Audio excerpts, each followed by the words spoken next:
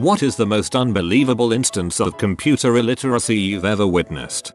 1995-96, we, a small consultancy, got a call from an accountant who told us that his new PC system's HDD was reporting as full and he felt that was unlikely. I was sent to investigate and found that his HDD was indeed returning errors. I asked him what software he used and he said MS-DOS. I rephrased and asked what software he used for his accounting. He said again, MS-DOS. I asked him to show me and he began, straightforwardly enough at the time, by navigating to a working subdirectory. He then proceeded to create file after file after file. It turned out he was using DOS as a filing system, creating individual records by creating corresponding files. He wrote nothing in the file. All his information was contained in his choice of file names and extensions. It all worked. It did what he wanted, but it had put him at the limit of what a DOS file system could handle at the time. That's like learning how to walk on your hands because you can't figure out feet.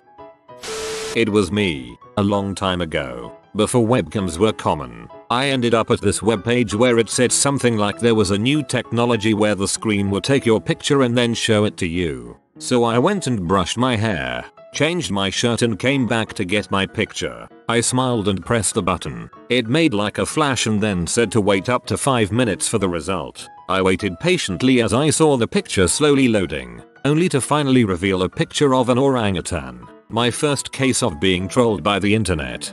That's an absolutely brilliant post, D. I work with a guy who for 2 months and countless visits from our IT guy claimed that his computer was still going slow. So the IT guy set a dead computer tower, which isn't even plugged into anything, next to the one that he was using, and now my co-worker says it goes twice as fast. It's called the placebo effect. A co-worker of mine, an older gentleman, knew how to use Excel, but nothing else. When he needed to type up a document, instead of opening up a word processor, he would open up Excel and just type his document into one cell that he enlarged to the size of an 8.5x11 piece of paper. Well, at least he's resourceful and able to problem solve. My uncle has step-by-step instructions for accessing his email, which is the only thing he does on his computer. Anytime he makes a mistake, he shuts down the computer and starts over. He also moves the mouse into position, takes his hand off completely, then pokes the button very carefully. He also moves the mouse into position, takes his hand off completely, then pokes the button very carefully. This is awesome. I've seen older people do this. The first email my dad sent me when I went away to college, and the first email he ever wrote, didn't have any spaces in it. It was just one long word dotted with occasional punctuation. He didn't know what the space bar was and thought the computer would just add the spaces automatically. It was hilariously adorable, and every time I think about it I get a little sad I didn't print out and frame that email. The only way to teach an old person to type is to tell them the keys are almost exactly like a typewriter, but you don't have to press as hard. I work as tech support at a university, so computer illiteracy keeps me employed. There's one professor I've had to teach to right-click on multiple occasions. Also, just last week a woman, corporate client, called about a strange message on her computer. Outlook had detected she moved time zones and asked if she wanted her laptop to change times to reflect her new location. It's just asking if you want to adjust your email to your new time zone since you're an hour earlier here. So I'll get my emails an hour earlier? Some people really think computers are magic.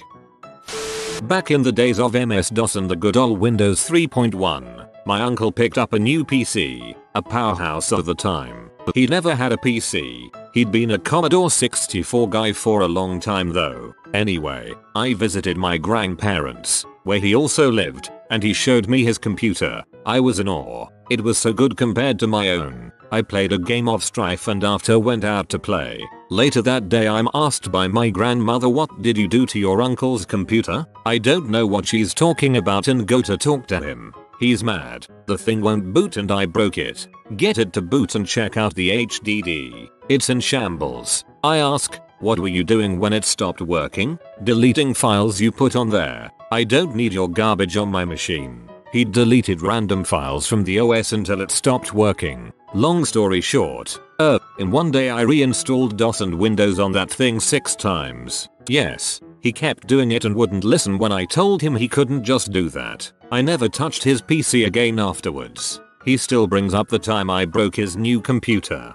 That would be met with no, you broke your computer 6 times and I fixed it for you for free every time it came up. Public shaming is the only viable tool there. I worked in tech support in the mid-90s at a company where computers for admins and sales were a relatively new thing, so I have a million stories. Got a call from an employee insisting her new, tested mouse wasn't working. Went through all the questions. Is it plugged and do you see the arrow on the screen? And could hear her clicking, so I knew she was at least doing something. I finally went to her desk and saw that she was using her mouse up against the monitor, trying to click on things right on the screen instead of understanding the mousepad on the desk, cursor on the screen setup. That's absolutely precious. My mom seriously thinks she can only access email from the computer on which it was set up. She has created a new email address for each new computer she got.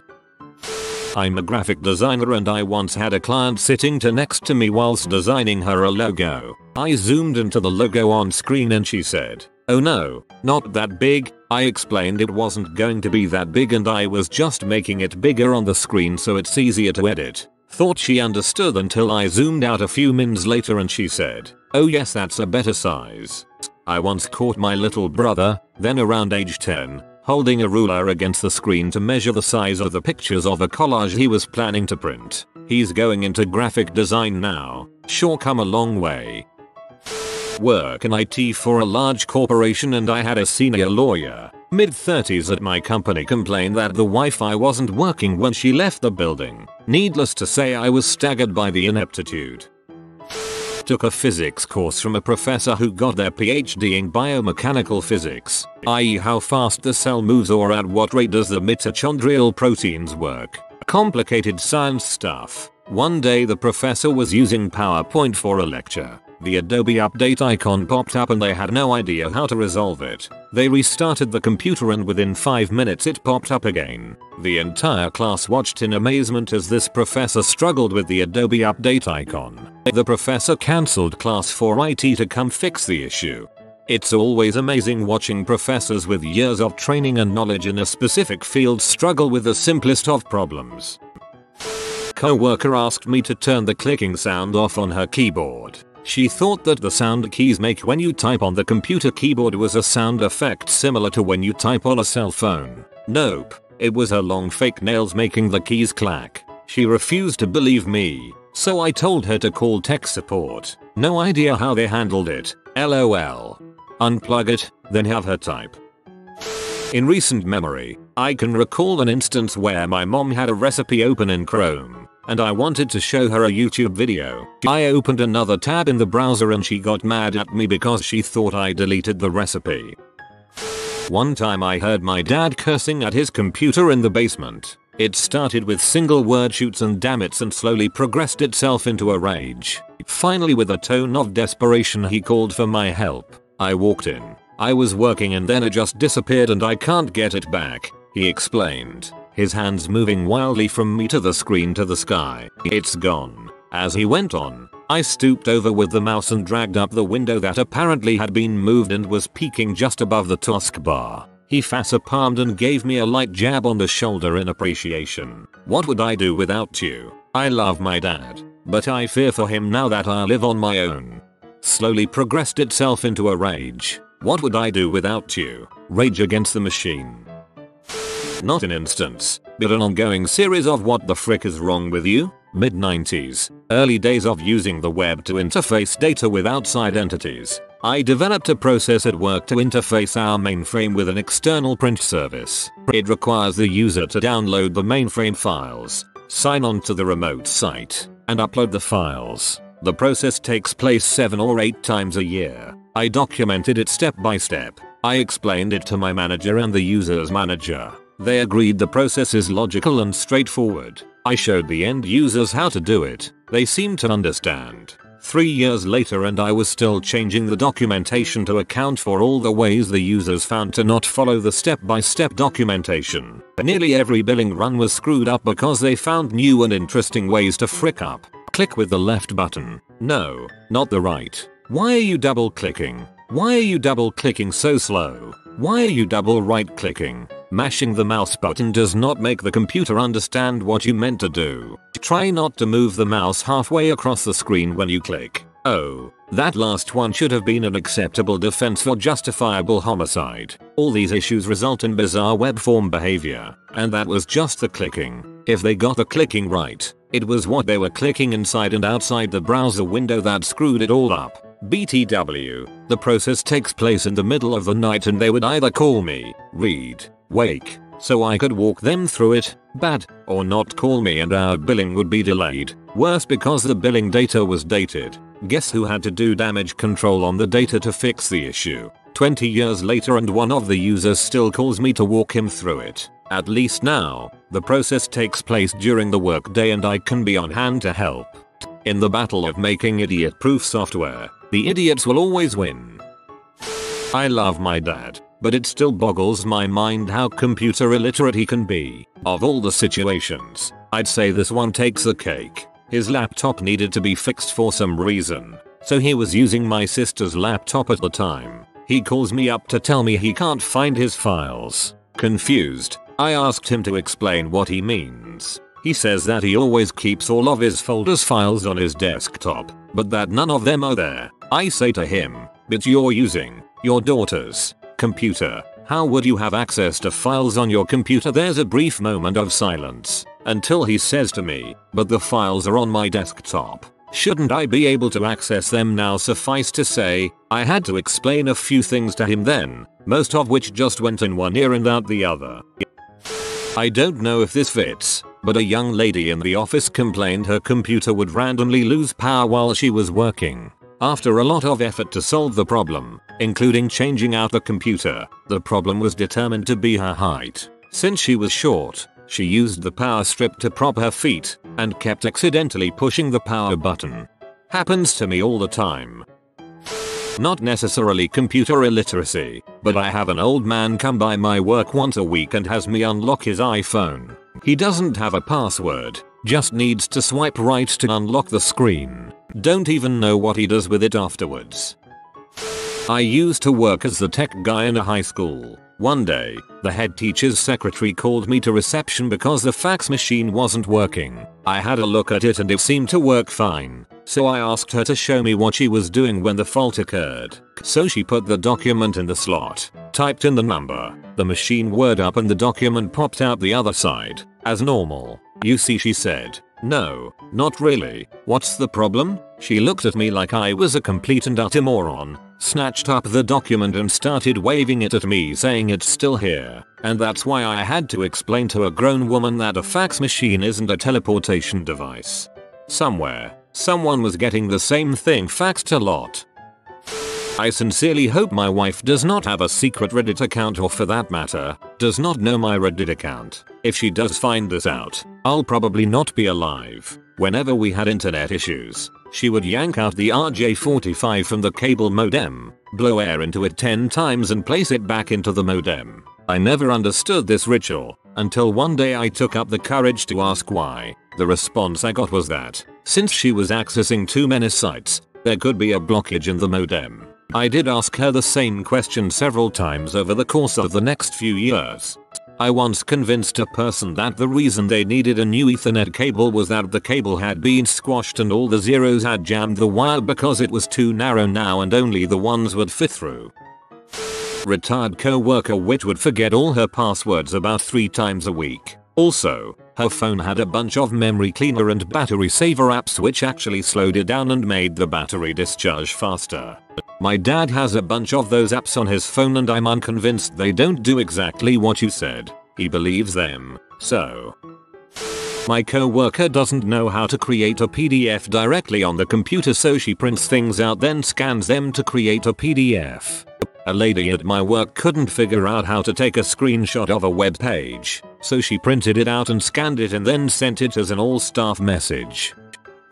My grandfather, bless him, in his late 70s just learning how to use a computer, and he would enjoy spending an hour or so in the evenings getting creative using the Paint app on his laptop. I was talking to him about replacing the ink in his printer as it was running low. Then a look of horror came over him and he leaned in closely and said, I've been using the Paint app on my computer, how much ink have I been wasting? He thought using the Paint on his computer, without printing it, was using up his expensive ink. Bless him, that still makes me laugh. My Nana asked my mother where the film went into her mobile phone when taking a photo. I work in recruiting and I will often ask people to email me over their resume. Not only will many people not know how to do that, some will try and fail miserably. I had one guy, he was older, tell me multiple times that he has his resume saved in his email and that I can go log onto his email and go get it. I said no, that's not how email works. You have to send it to where you want it to go. He proceeded to tell me his email address and say again that I can just log on and get it. Wasn't worth trying to explain anymore. Another woman told me that she can't email her resume to me because her email address is at yahoo.com and ours is at companyname.com and they are different. I explained to her that the domain name doesn't matter, you can email to any domain names that you want. They are just different companies and we'll still receive the email. She tried to argue with me saying that she has Yahoo and only can send to other Yahoo. I again tried to explain and told her how just like calling people with different area codes, it's just a way to classify and you can send an email to any email address. She wasn't getting it. We never got her resume. As a college student nearing graduation, it calms my nerves that there are people this clueless in the workforce. End user thought she could reboot her machine by turning the monitor off on. I got curious when it only took 2 seconds for her to restart, so I had to walk to her cube to see for myself. I hate it when people do that. They always get so defensive of it too. I have a coworker who made a PowerPoint presentation by taking pictures of her computer screen with her smartphone, emailing them to herself and then putting them in the presentation, instead of using print screen or snipping tool. It was both hilarious and embarrassing. At the place I work at, this older woman that doesn't understand the concept of tabs will literally use multiple computers in our computer lab for each window she opens. I've explained to her what tabs are probably like 5 times and she still refuses to understand. Be careful what you wish for. I recently discovered that my mother had literally like 1000 tabs open in Safari on her iPad. It was so bogged down she almost bought a new one. My mom came to me and told me that a window had appeared on the computer. I went with her to see what it was. There was nothing there. I asked her why there wasn't anything there, and she told me that she had closed it. I told her that there was nothing I could do, and to leave it open if it came back. Next day she comes and tells me that it came back, so I go with her to her computer. There's nothing there. She had closed it again. I repeat what I had told her the day before, and she starts getting annoyed at me for not being able to fix her computer. This keeps happening and I grow savvy. One day when she comes to me I ask if she closed it again, which she did. I refuse to drop what I'm doing to come look at her wallpaper, and she gets angry at me for being unhelpful. After this she stops coming to me. If I had to guess I'd say she went to my dad to get him to fix the computer and got the same message from him. When I got my first optical mouse I spent a whole afternoon trying to get it to work, downloading drivers, rebooting, googling tech websites, repeat. Turned out it wouldn't work on a black table.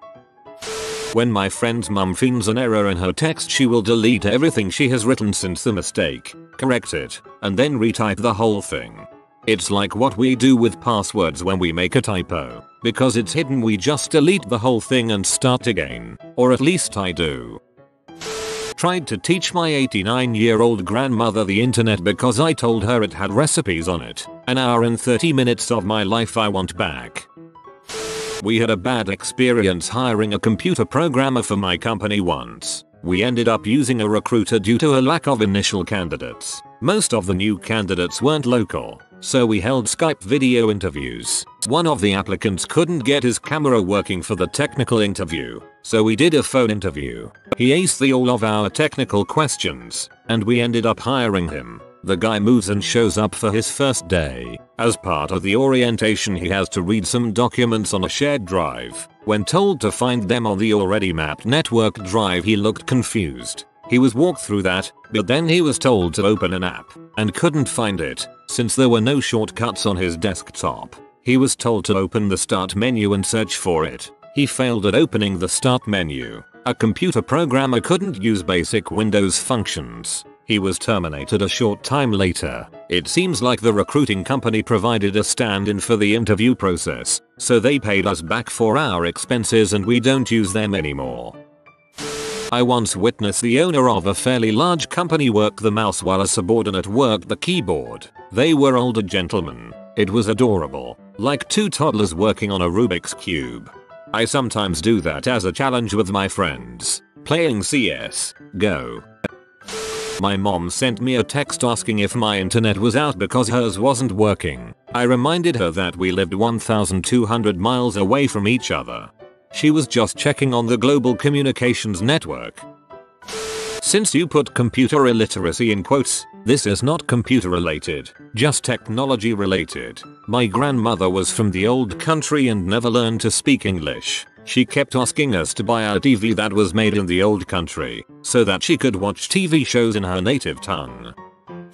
I worked with a woman who would tell me her web page was wrong. She didn't have a web page. It took me a while to figure out she meant her desktop display. Her excuse? I can't remember all those terms. You'll just have to know what I call stuff. I had to do support for the whole office. She thought it was perfectly reasonable that I should learn 12 different names for common computer things instead of her having to learn the correct ones. She was also a bee. She's also dead now, and I don't care. When my granddad got a new computer, he set everything up and wanted to plug in the mouse into the HDMI port. He jammed it in, it didn't work. He jammed it the other way around. It obviously didn't work. So he stripped the USB cable and soldered it into the port. Now that's dedication. Way back in the day when my family got our first computer, we were all learning how to use it. This was in the early 90s and PCs didn't do a whole lot. Ours was basically a glorified word processor with memory and solitaire. One day my mom was writing some poetry in Word and after having saved the file decided it was embarrassing or something and wanted to delete it. Unable to find the right file, she somehow ended up deleting some seriously crucial stuff and I ended up having to reinstall MS-DOS and Windows all over again, off of 3.5 disks. If I had to estimate how many disks this took, I'd say between 30 and frick my life.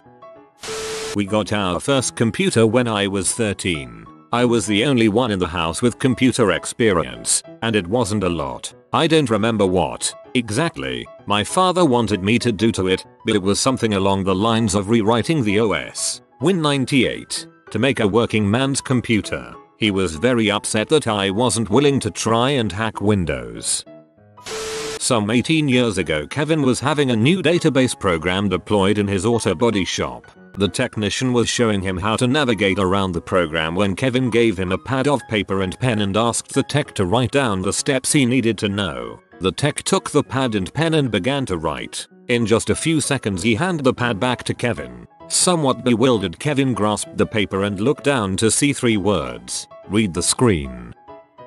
I used to work in IT at a high school around 2011 and got a few amazing ones. One teacher called me in for an unrelated issue. The setup was a really crappy one where the tower was right next to the mousepad. I asked her to click something for me. She moved the mouse to the right until it touched the tower, and then instead of readjusting her position, she went up the side of the tower with the mouse, clicked, then held it there. I tried to act professional and not laugh, but I have no doubts that my eyes were sticking out of my head while I strained to not die laughing right there. These people educate your children. If you are new to the channel, you can subscribe. I publish new videos every day. Until then, check another video.